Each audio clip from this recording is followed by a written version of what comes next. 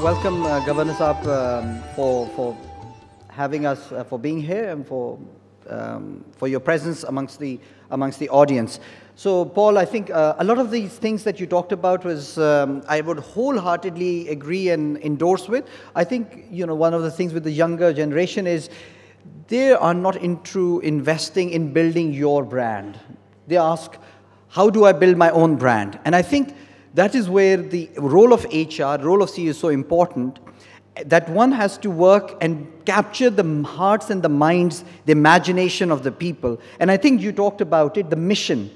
It doesn't have to be a 9-to-5 job. The purpose of life is not to go and earn money and to live off it. It is to be much more than that. And something I talked about is the mission. You talked about some of the mission statements.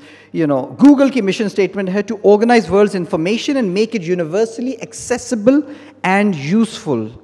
Microsoft ki hai enable people and business to realize their full potential and create technology that is accessible to everyone.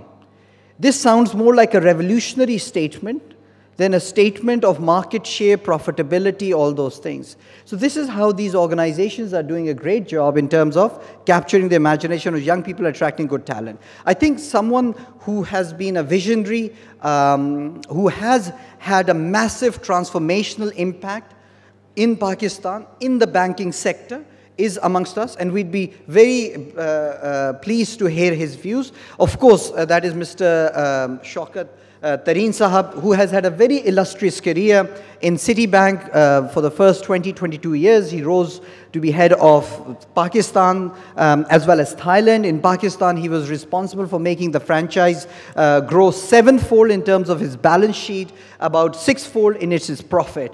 And of course, the good thing about Mr. Shaukat Tarin Sahab was that not only he worked in a multinational environment, he came back and he served the country. And I'd like to mention particularly 3 instances where he has made an enormous contribution to Pakistan. Firstly, I think the role that he played in the transformation of HPL from a state-owned enterprise into what it is today. I think HPL now, mashallah, is an organization that can go global and that can do a lot of, and can build Pakistan's brand abroad.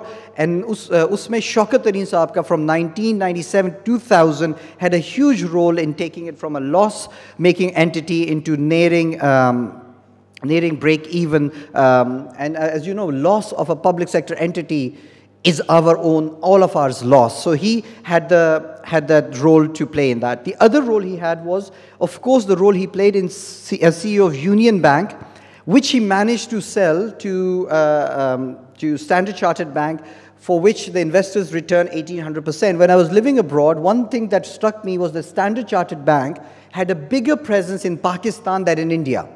Always India is doing much better than Pakistan in everything. But in this case, it's a case of immense pride for me that in one instance, and that had everything to do with the purchase and acquisition of Union Bank. And I think we have a lot of mergers and acquisitions happening. We must acknowledge where it started. We started from Mr. Shaukat Mirza, the management buyout of Engro in 1991. And of course, in 2006, Jo Hua Tha, this is one of the first ones. They actually trailblazed the whole sector in terms of merger and acquisition. Now we're seeing the benefit of it. And I think as the finance minister advisor, one thing that he managed to achieve was the consensus on the National Finance Commission Award, जो कि 19 years से हम लोग agree नहीं कर सकते थे. I think it was a matter of great public service where all the provinces got together. Shaukat Tarin Sahab stayed that process in doing that. He has been a mentor to many, and I think one thing I must acknowledge in front of everyone is that my first work experience, internship, and that goes back to 1995, is because of Mr. Shaukat Tarin. There was Citibank in Pindi. As people who know Pindi know that Pindi starts from one end of GHQ and it ends at the other end of GHQ. And the only other thing in PhD in Pindi there is a Pansad ki Citibank. And mashallah, Shaukat Saab was a mentor, and everything that I've done as a result of that starts from way back in 1995 when he was very benevolent and very helpful. And I'm sure like that he has been to many other people. He has been chairman of Pakistan Bankers Association, Stock Exchange, He has been an awardee of the Sitare Imtiaz. In any ways, a person who has served the corporate sector, Pakistan, in many ways, transformed the banking sector. We're very privileged to have him with us, sir, and in the audience to hear from his experiences of how he had a massive transformational impact in terms of banking and the organizations that we've worked with. We have Mr. Khuram Rahat, who is a graduate of IBA. We have a lot of alumni of IBA here, and he is the MD of Teradata for the last 10 years. Mr. Khuram would be moderating the discussion with Mr. Shaukat Tarin Saab. We're very privileged to have him. I leave it to you, gentlemen. Thank you. Thank you very much. Thank you very much. Assalamu alaikum, everyone. Shaukat Saab. Shaukat Saab, welcome to the forum, and we are all very anxious to hear your views about the topic. Just a brief introduction around the topic. You know, I've grown up hearing this phrase that change is the only constant in life, and so a lot of time people say, what's different? The only thing from my perspective I see is that the change is happening at a very fast pace. Add to it the complexity in terms of the disruptive technologies that we are seeing, add to it the globalization, the renewed vigor towards entrepreneurship, which means that a lot of talent that people want to now work for themselves and not work for organizations. And then to top it all, there is this challenge with regards to, and it's an opportunity in terms of renewed focus of HR towards gender equality and diversification. All this obviously creates a lot of challenges and opportunities for organizations, particularly the HR function. And that has kind of created a bit of uncertainty, volatility, a bit of ambiguity, and complexity to the organizational structure and the HR function. So obviously, the good thing is I'm not here to share my views about it. I have the easier task of asking Shaukat Saab his opinions around what he sees, how he sees this HR function performing and developing over the years with this all complexity and in a very fast changing world. So Shaukat Saab, would really appreciate your views, your initial views. How do you see this? What's your perspective based on your experience? How have you seen things change? Bismillahirrahmanirrahim. Mr. Governor, ladies and gentlemen.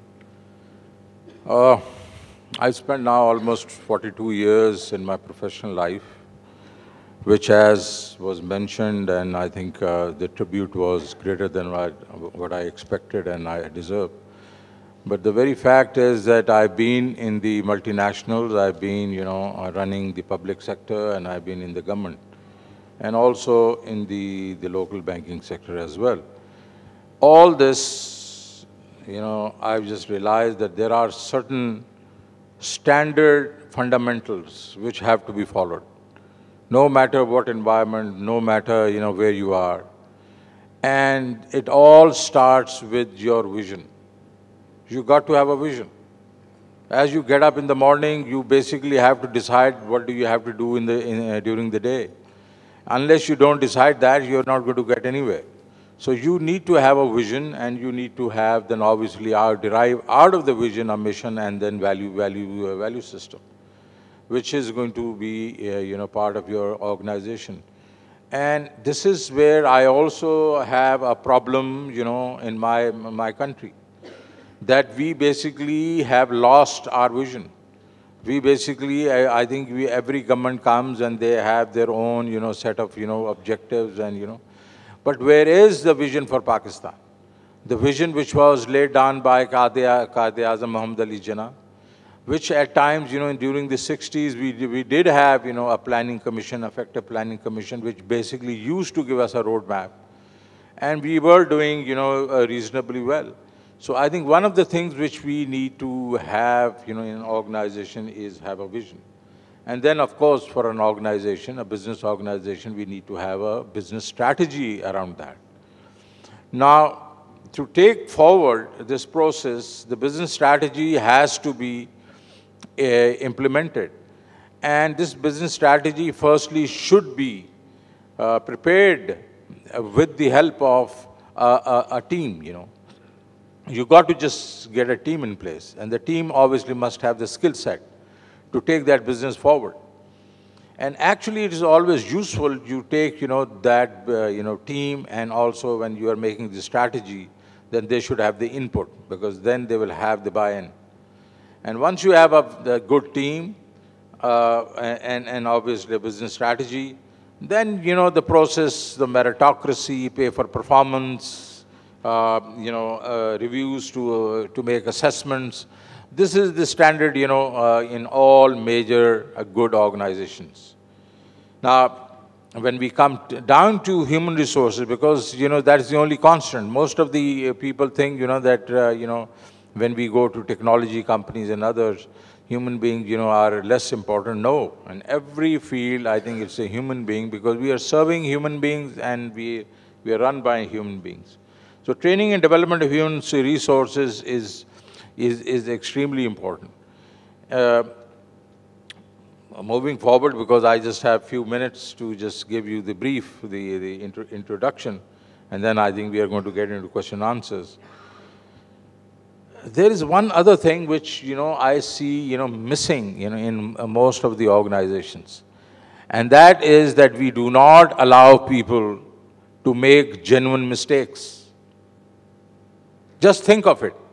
If we have to go and, explore new frontiers, and you do not allow your people to make genuine mistakes, you will never go to the new frontiers. So develop the culture that you will not basically reprimand people for making genuine mistakes. The only thing you should basically expect out of them is share them with others and not repeat them. So if they share their mistakes and not repeat them, you will earn a lot. But I'm talking about genuine mistakes. And then, of course, I think as we just heard, that we must have a strong culture of change management through customer feedback and benchmarking against the best in class. This has to be constant. All the time, keep just going back to your customers. Keep looking at what the best in class is doing. I think this is where you basically will find that you will just keep ahead of everybody else. Now,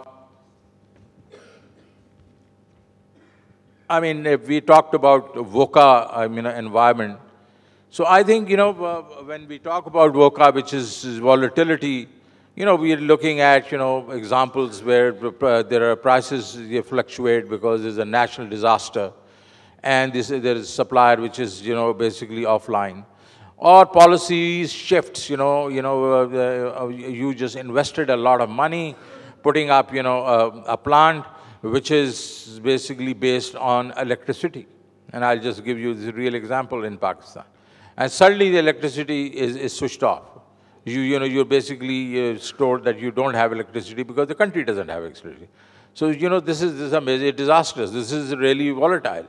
So I think, you got to just account for by just, having alternatives. What if I don't get electricity from, KESC or Karachi Electric? So what do I have to do? So I think the alternatives, then you should also build in a Slack. And also, I think in terms of, inventories, you should have extra inventories. This basically means you have to spend something extra, but then factor that in your business model. Uncertainty, this is to me the most dangerous thing, which which means, let's say, a competitor, you're doing business, suddenly a competitor comes in with a product which muddies your water. That's one. The second is, again, you invested long-term in a country, and on a certain basis, government policies. And suddenly government changes and the policy changes. So what do you do? So this is where I think firstly, I can tell you, this form of uncertainty for a country is devastating. Because capital basically runs shy of uncertainty. Will not come to countries, will not invest in industries where there's uncertainty. So I think from your perspective, well, if you are there, invest in information, collect, interpret and share it. It works, I think, best in conjunction with the structural changes, such as adding information analysts, networks, etc. Complexity. Complexity is when you're dealing with multiple, markets, multiple products. And I think this is where you need to depend on specialists. Bring in specialists if you do not have, obviously you do not have experience. Bring in specialists in those businesses, in those countries which understand these things. And the last one is ambiguity. And this is like, you entering, emerging markets, immature markets. And you just basically don't know where, you stand. Your floor under you is shifting or you're not certain. So then test. Go in, basically do a test. Do an experiment. Don't just go whole hog, and put in all the investment, front end. Just do a test, and as you become sure, as you just basically understand the market, I think you basically should just keep investing.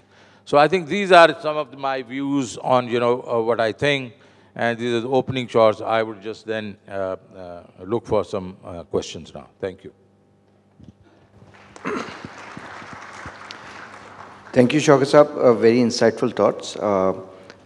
Absolutely, your point about having a vision and then having a team to take forward the vision and implement is key.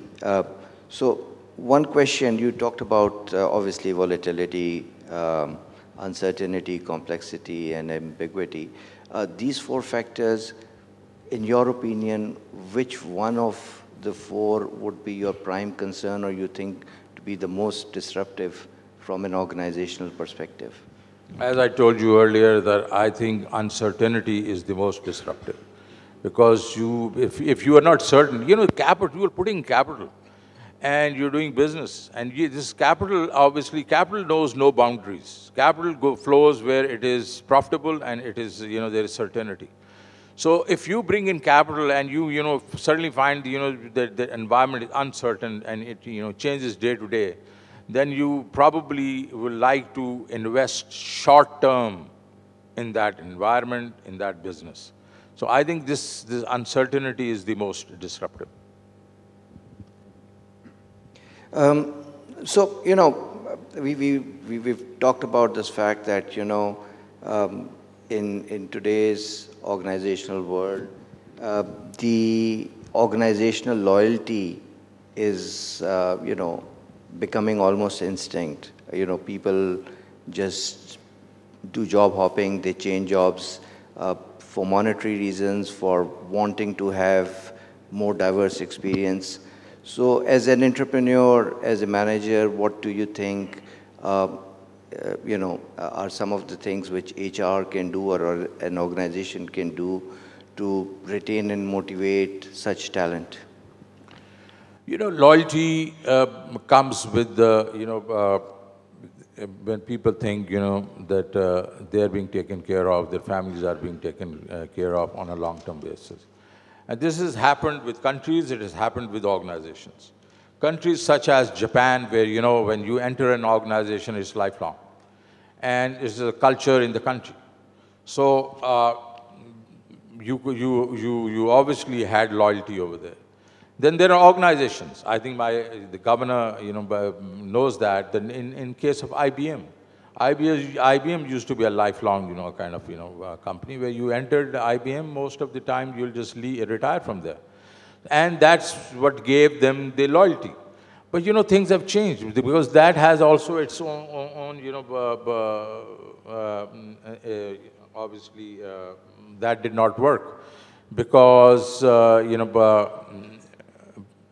a changing world, in a world where, you obviously look at, the performance, at times, loyalty versus performance, used to be at odds.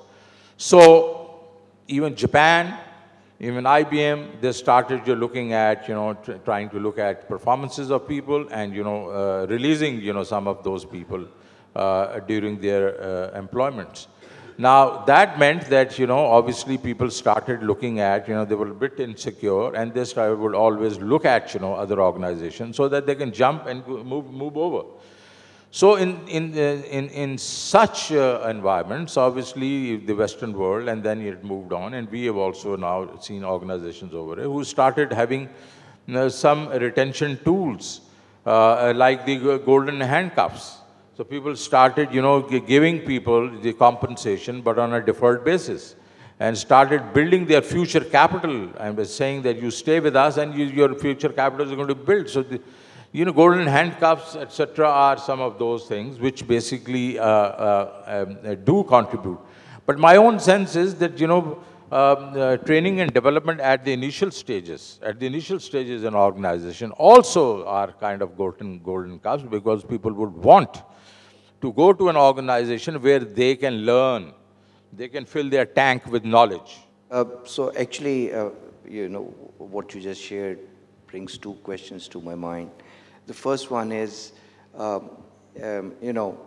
today with this fast-fading organizational loyalty, people wanting to do job hopping, brings an interesting question to the organizations.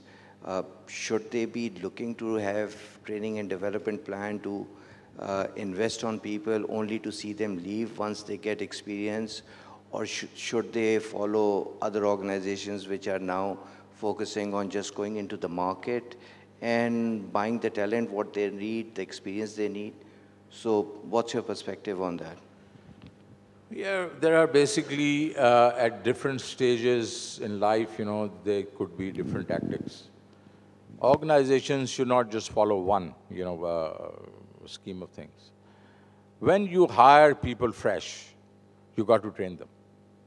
Because when you hire people fresh, and you got to have people who are fresh, because unless you do not hire, fresh talent, you will obviously, it's like a stream. You just cut one side or block one side, the water is going to turn stale.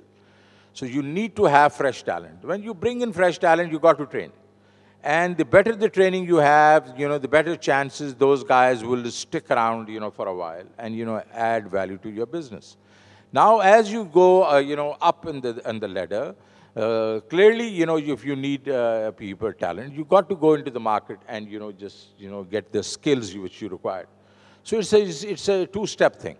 So there's nothing wrong, in either or, But I think it is not either or. It is 1 plus 2, So my own sense is that you will have to hire, fresh blood, give them good training, and also, hire skill-based people from outside. They bring in, not only the experience, they hit the ground running, but, they also bring in another culture, another set of values.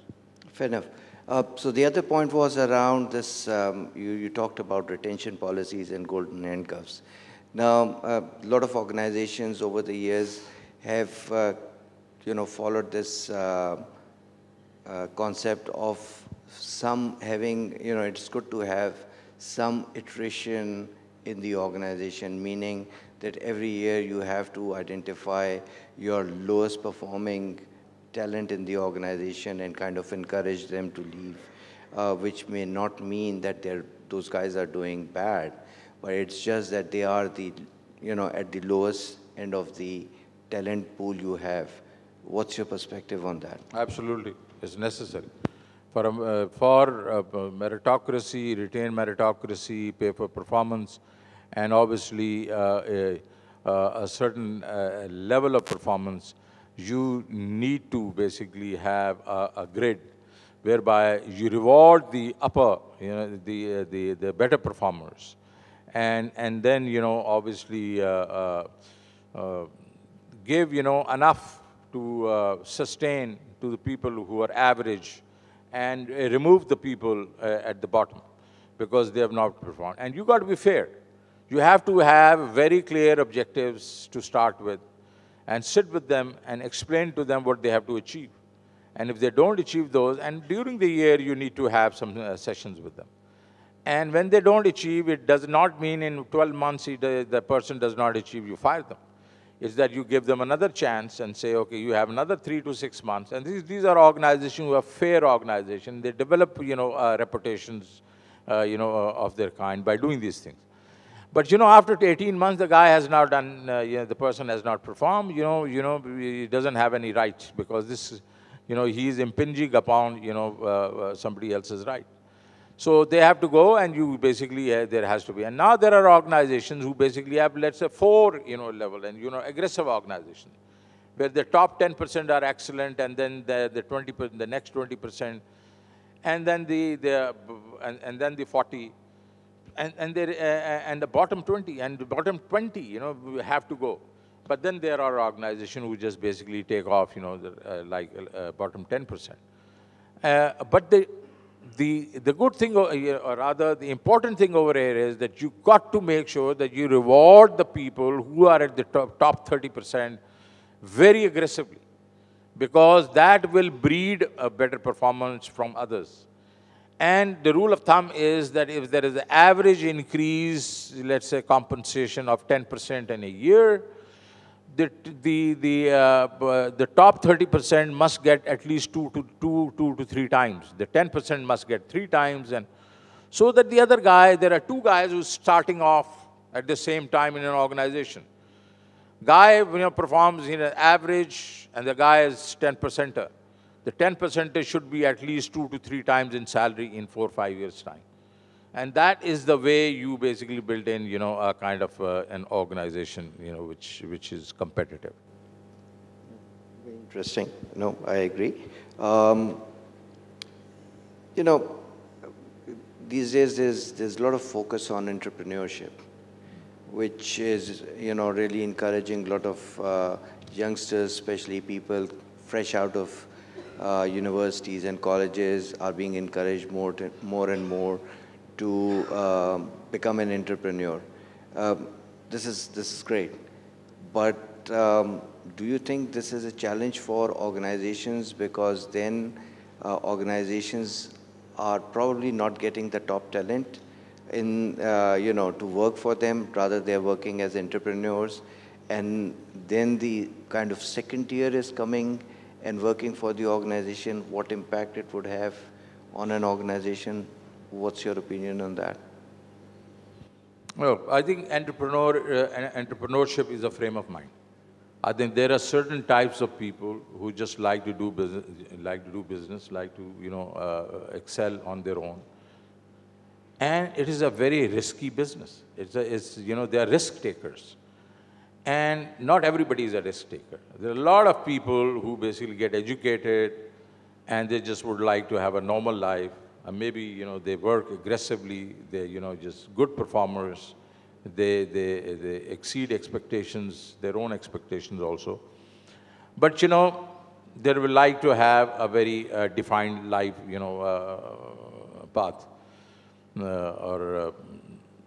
compared to the entrepreneur. Entrepreneur knows that he's taking risks, there will be highs and there will be lows.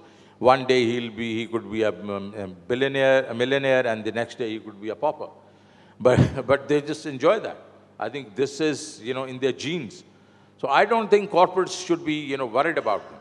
My own sense is that when we are going recruiting people, then we should understand that the people who are risk takers, and your businesses obviously needs, steady people, then you should avoid taking some of those guys, because they can also be detrimental for your business. But my own sense is a risk taker will certainly, will take risks and not do a steady job. I mean, that's interesting. So, brings me to another question that What's your opinion, what's your message to the youngsters? Uh, do they need to get some experience before they try to become an entrepreneur, or they should just make a deep dive? No, I think through my own experience, I can, obviously I can demonstrate, I've demonstrated that I just did, some work, professional work. When I started doing banking, I started doing banking because I knew that banks actually deal with all sorts of businesses. So I'll pick a business, I'll just learn about that business and then become an entrepreneur. And I gave myself, 10 years. Sorry, it was not 10 years. It was 24 years. Till I moved as an entrepreneur. And I just, bought my own bank, or rather, I managed, bringing in investors, and that was Union. So that was after around 25 years, sorry. After 25 years, and it worked. But, there are ups and downs. Union Bank was a great success. And then again, when somebody asked me, why the hell did you get into silk? Huh? You made some money. You should have gone, just taken it easy and frankly relaxed. I said, sorry, that was not in my genes. It seemed like once I became an entrepreneur, it kept coming back. And so now I made a bad deal, and I got to work it out now. So that is, I think, my advice would be that unless you are a Bill Gates or, some of those kind of people, or even, I would say, in our local environment, I give credit to that guy, Malik Riaz, I mean, obviously he was on a Vespa, and, look where he is now, and he worked his way up. But he never did a job, he always was looking for a business. So, but my way of doing things would be that, to gain some experience and then get into entrepreneurship, if you have got it in you. Just brings me to one last interesting question. You started your career, then you obviously over the years became a manager and a senior manager and then an entrepreneur. So all these three stages, how did your opinion or your impression of HR function transform, someone starting career, someone being a manager, and then someone being an entrepreneur? I think it developed over a period of time. I think the significance of human resource, and firstly, because I started with multinational, they always have, certain set principles, and frankly, that I was lucky on that. But even then, I know that, when I used to be in Citibank, CFO here at a very young age in Citibank in Karachi, the HR function used to be run by our country manager through his secretary and myself. And he said, Shaukat, please help her. And that's it. That was the HR. Now, I think Citibank, same organization probably will have 15 people. So I think over a period of time, the significance of HR, has basically meant that people have started paying more attention to the human resource. And it is the most important, element of any business or any country. Walter Wriston once said, the assets of the most important assets of the bank, they go home to sleep, which means they are the human, resource. And I can also say that the countries who really take care of their human resources are the countries who actually over a period of time excel. Take the example of Japan. Japan obviously has no material resources, or not much, and look at what they did. Look at Singapore. So all these guys basically developed their human resources. But they all started with, as I said, those 4 or 5 points, which meant, you start with a vision. And, and human resource development will be one of them. But, one of the most, probably the most important. So I basically, over a period of time, realized that we cannot achieve success without, having good team, and obviously with their involvement, and without, giving them the motivation that if the organization has to succeed, they have to succeed. Yeah, that's great. So, eventually you realized HR people are not so bad after all. I always realize that they are good. So, sir, before we conclude, would like to,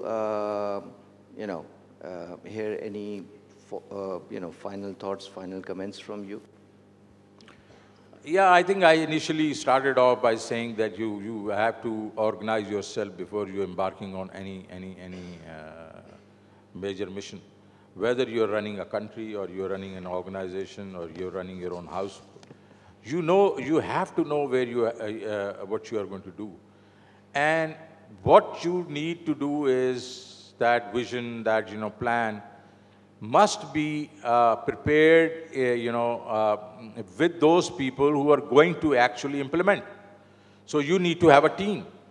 I think all those successes I've had, in the past, I just give credit to the team which I had. So you've got to prepare a very strong team. The team which is not going to say, yes, sir, but team which is going to just tell you what is good and what is bad.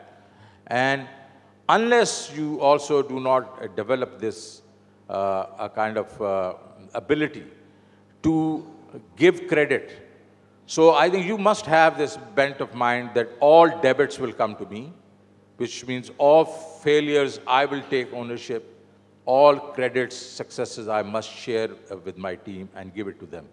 Only then you will have a very coherent, a loyal and a dedicated team. So I think these are the kind of things I've learned over a period of time. It's all teamwork. Without team, no single person. And I was thinking the other day, when people talk about sports and they talk about sports which are individual sports, like tennis, like badminton, or, other things, it's also a team. Federer would not be winning if he doesn't have a good team supporting him. I mean, similarly, I think every team, even if it is a team sport or an individual sport, needs a team to succeed. So my own emphasis now in life is that you may have a vision, that also should be actually prepared with the help of a team. And then they must have a buy-in with all the strategies.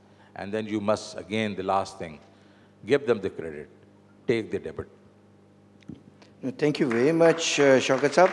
Very insightful. I absolutely agree with your comments. I think the key takeaway is that leadership has to have a vision about future, build an organization then that can navigate it through the good and bad times. And I guess it's very interesting that, you have to, in the organization, have a policy of golden handcuffs, as well as look towards having some conscious attrition to make sure that you have fresh blood, you have the top performers, and you recognize and compensate those top performers. Once again, thank you very much for very insightful thoughts. I think all of us have, really enjoyed, and we have learned a lot from you. Thank you very much, sir. Definitely 42 years of experience, and Khuram Saab, thank you very much for moderating it, and Shaukat Saab, of course, pearls of wisdom. I think आपका जो human-centric element नज़र आया, जिसकी वजह से you have been very successful, and an African saying comes to my mind, which is, if you want to go fast, go yourself. If you want to go far, go with others. The importance of teamwork in building great enterprises.